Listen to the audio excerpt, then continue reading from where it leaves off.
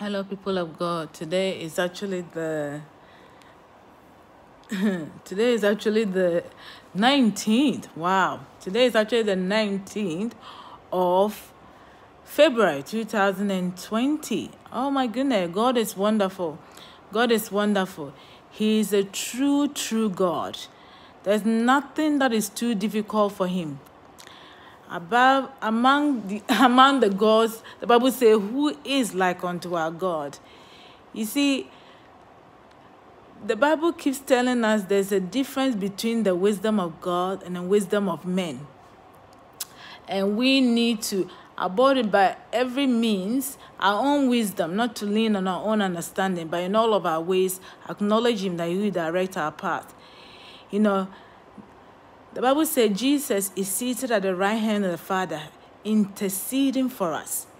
We cannot but win. We cannot but fulfill God's purpose in our lives, especially when we have invited Jesus, the Holy Spirit himself, into our life, who has become our friend and our teacher and our all. He will never forsake us. He will never leave us. He will never forsake us. We are with him even to the end of age.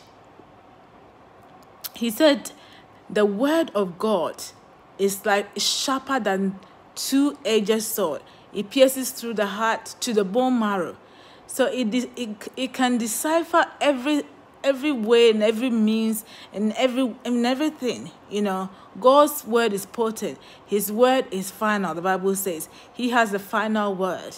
He spoke and it stands. His word carries weight. His word carries power.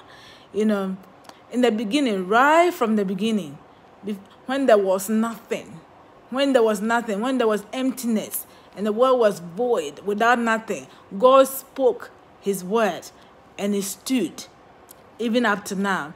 We are enjoying creation and everything that we see, even the things that we cannot see.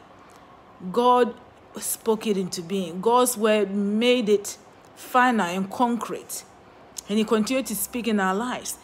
As we invite him, may Christ be revealed in every area of our lives. May Christ be revealed in our finances, in our children's life, in our marriages. May Christ be revealed in our schools. May Christ be revealed in our healthcare system, in our hospitals. May Christ be revealed even in our children's lives. May Christ be revealed in the youth, in children, in fetuses, in pregnant women, in men, in women, even in the elderly. The Bible says, you know, the aging is, you know, something that we should yearn for because it comes with wisdom. But aging without the wisdom of God is foolishness. You know, the Bible says the foolishness of God is wiser than human wisdom. And human wisdom is foolishness to God. And therefore, we want to abort our own ways and our own thoughts and our own wisdom and adopt the plans and the designs and the ways of God. May Christ go ahead of us, causing his angels to realign our activities, all our interactions to please him. That whatever we do, we know that our reward, so he is the one that diligently seeks him. Our reward comes from him and him alone. He is the one, he's the rewarder. So whenever we are working as if we are working unto him because he is the one to reward us. He put us here. He is a potter. We are the clay.